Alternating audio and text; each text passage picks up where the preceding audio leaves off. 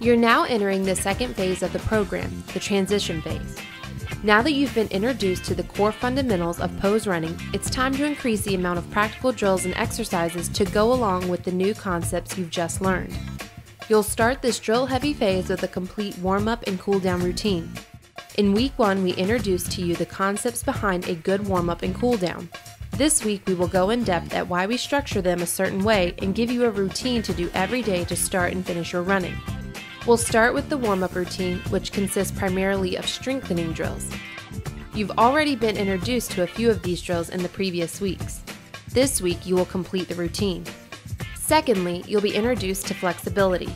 You'll learn how it's different from stretching and how it serves as a great cool-down following your daily run.